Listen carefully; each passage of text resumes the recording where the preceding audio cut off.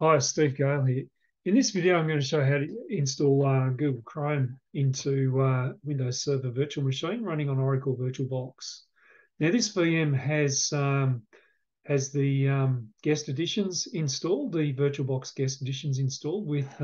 By going to Devices, I've got Shared Clipboard is bidirectional, and Drag and Drop is bidirectional. So I'm going to test the drag and drop feature. So what I've done, if I just go and find Notepad,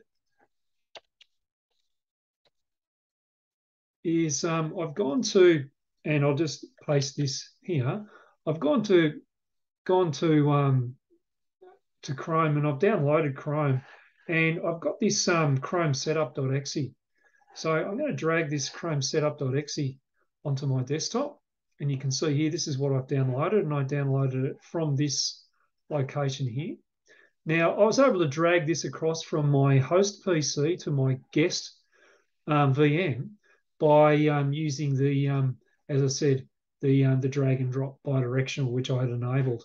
So I'm going to run the Chrome setup now, and because this VM has internet access, then I should be able to install Chrome. So we'll let this run, and we'll see how we go. And you can see here it's downloading Chrome at the moment, and we should have Chrome installed fairly soon.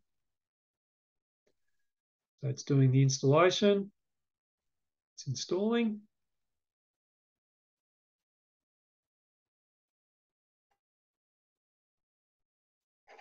And we've finished the install. So you can see here we've got welcome to Chrome. So let's get started. Let's open up a new window and www.google.com.au.